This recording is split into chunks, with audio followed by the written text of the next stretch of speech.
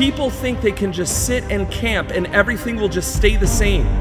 That is not true.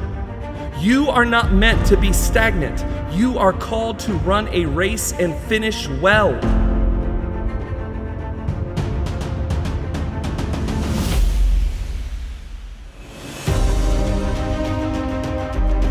No athlete starts as a gold medalist.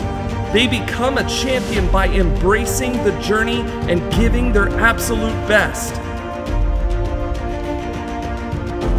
When the Spirit of God lives inside of you, excellence is natural. It's the overflow of His nature working inside of you. You are called to excel in everything you do, whatever you put your hands to. And it's time to discover the excellence of Christ's finished work inside of you.